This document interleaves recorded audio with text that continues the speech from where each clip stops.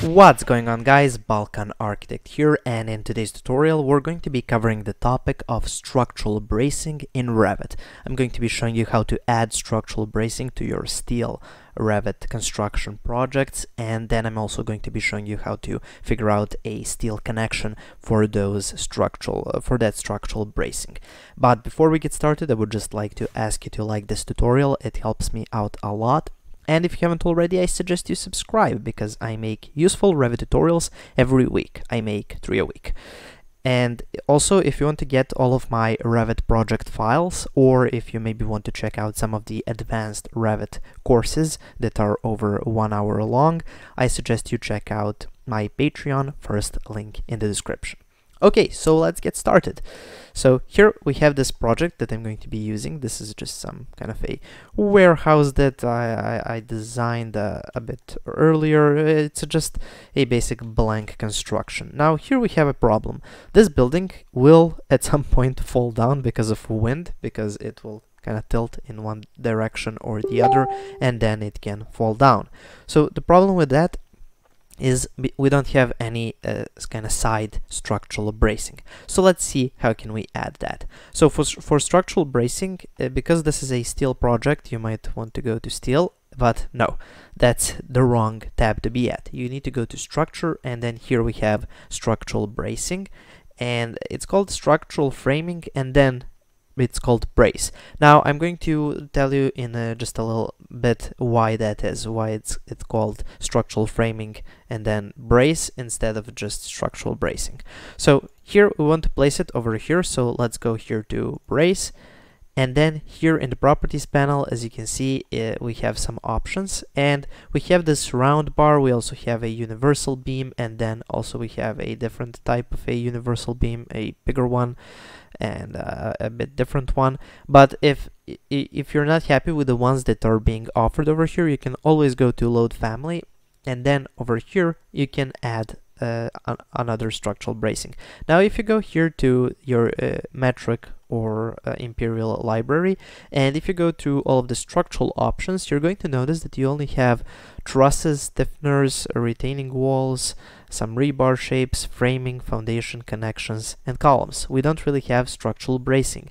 Well, you need to remember that it was called structural framing, 2 dots, and then bracing. So all of those braces, let's go back, all of those braces are actually under structural framing. So you need to go over here to structural framing, go to steel, and this particular round bar is located somewhere over here. So yeah, M under dash round bars, so that's the one. So I'm just going to use that one, but as I said, that's how you can load those in. Now, moving on, when you want to place it, you can do it in 3D. You just need to turn on 3D snapping, and then you can go. But as you can see over here, it's only going to kind of snap to the bottom and here to the top, and it's going to it's very easy to mess this thing up. So you might want to snap it there, but what if you want to snap it to a different position? Now you can snap it from endpoint to endpoint, then select it and scroll down over here in the properties panel and find your structural tab. And then here we have some start attachment elevation and end attachment elevation, and they're kind of like some offsets, so you can play with those to position the beginning and the end in a particular way that you want to position it, but I prefer a different approach for placing these. So I'm just going to delete this for now. Let's go here into level 1 and let's check out this layout. So we have a bunch of these grid lines. We have 1 through 4 and here A through F. Now as we're going to be placing it here in this quadrant, actually between these 2 columns, we just need to remember that this is a grid line number 1, and here we have an elevation that's actually looking perpendicular to grid line 1. So I'm just going to select that one, and let's open up this elevation. Okay, I'm just going to select it and kind of stretch this just a little bit. And then here, let me go and create a brace. So I'm just going to go to brace, and then I'm going to pick a plane. Now for picking a plane, I'm going to go with grid line number 1. So you don't actually have to have a perpendicular grid line. You can actually a perpendicular reference plane. You can actually go with a grid line. So you just need to go over here to grid line and select grid line number 1 and click OK. So it's going to use that grid line as sort of a reference plane. So yeah, now you can position it here on the endpoint, but you can actually go up a bit, maybe go up like this, I don't know, like 30 centimeters, and then go to the other side. Let's place it maybe over here. And I'm always going to go to the middle of the column. I don't like to place it kind of here on the end part. I like to go to the middle of the column, and then let's place it perhaps over here. And when you select it, you're going to notice that here we have these start joint cutbacks and end joint cutbacks over here. So that's basically this offset from the middle of the column. Now, to fix it up and to make it look nice, you may be tempted to kind of stretch it just a little bit and then just use the cope tool to cope this with that, and then you get this kind of nice edge. And if you go into 3D, it looks nice, but the problem is it looks like it's welded on the column, and that's usually not how bracing works. Usually we want to have just a little bit of give, kind of a little bit of a pivot point over here, so it works better. So I'm just going to hit undo a few times, and now let's figure out a correct connection for this. So for that we need to go into structural connections, and I'm just going to select the column first, hold the control key, and then select the brace, and then go here to structure, and here we have connections, structural connections. Now you're going to notice that here we have this kind of a big blue dot, and here this number 2. So this is like the main element, and this is the kind of the secondary element. The reason for that is because I first selected the column and then I selected the bracing. Now if you kind of messed it up and selected it in the other way around, you can always go here and just click this little dot underneath the number, and then this is primary and this is secondary. But because this is a column and this is just a flimsy brace, this will of course always be the primary element. Okay, so once we have that structural connection in place, that's kind of just a generic connection. It just shows you that that you need to connect these two elements, but we don't really have any connection in place. So while this connection is selected, I'm just going to open up the drop menu on the properties panel, and if you don't have these options over here, don't worry, there is a way for you to load them in, and I actually have a tutorial that's just on these structural connections. So if you want to check that out, I'm going to be leaving a link in the description of this video, so go ahead and check it out. Okay, let me just scroll down just a little bit, and let's find what we have for this bracing. So I'm going to scroll down until I find something for a brace, and here I've got this single tube brace. This is a tube brace, and it's a angle and a kidney hole.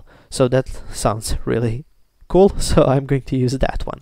So just select that one, wait for a second, and Revit is going to figure out how to place it. So as you can see, it placed it over here in that matter. So here we have that one screw, and it's kind of pivoting around that. And if you can't orbit, just select that, and now you're going to be able to orbit around that thing.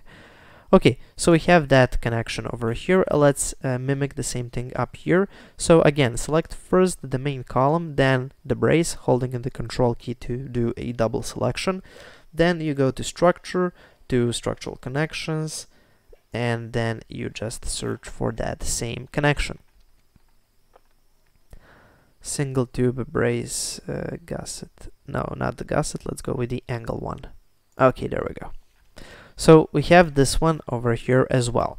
Now this may suit your needs, but maybe you want to have some additional changes to this structural connection. So for that, you can go here to modify parameters. Wait for a second for it to open up the dialog. So here's the modify parameters dialog, particularly for this single tube bracing. So here we've got the brace T, and here the cover shape, that's this thing over here, this plate that's kind of connecting to the tube. I want it to be maybe circular to accommodate the tube in a better way, so I'm just going to go here to round, and maybe I'm going to give it just a bit of a projection or an offset on the outside. So here for projection, I'm going to type in 0.0 1 because this is currently the units are meters, so this is just like 1 centimeter offset. So I really like the way this looks, and maybe we can make some other additions. Now you can play around maybe with the bolt layout or the bolts and welds, so you can set all of those things over here. But I'm going to go here to special, and here we've got these stiffeners, beam stiffeners, and actually I want to kind of stiffen this beam over here, so I'm going to go with stiffener number 2 and go with a full stiffener. And here we have that stiffener. Now I can place one above, but as you can see, it's kind of going to mess up these bolts over here, so I'm just going to leave that at none, or maybe 3/4. No, let's go with none. Okay, I'm just going to exit out of this.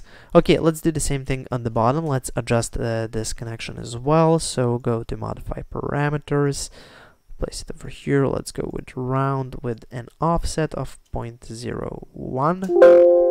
There we go. We have that little offset, looks nice. And now let's go with special beam stiffeners, and here we can go with both of them. So let's go full and full. There we go. Now if we exit out of that, yeah, we have those two stiffeners, and if you can see here, these kind of cross signs, those are actually welds. So that's how Revit presents or graphically illustrates welds on your model. So we have those as well. Okay, so there we go. We've got our brace and it's structurally connected, and we've edited our connections, and if we select it, Revit is also calculating all of the length and the volume of the steel used for this structural brace.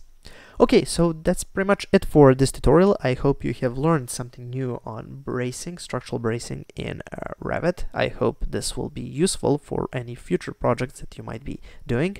Thank you for watching. Please subscribe, like, and share this video. If you want to download this project file, or if you want to get access to any of the advanced Revit courses, again, as I said, check out the link to my Patreon in the description of this video. Thank you for watching, and have a nice day.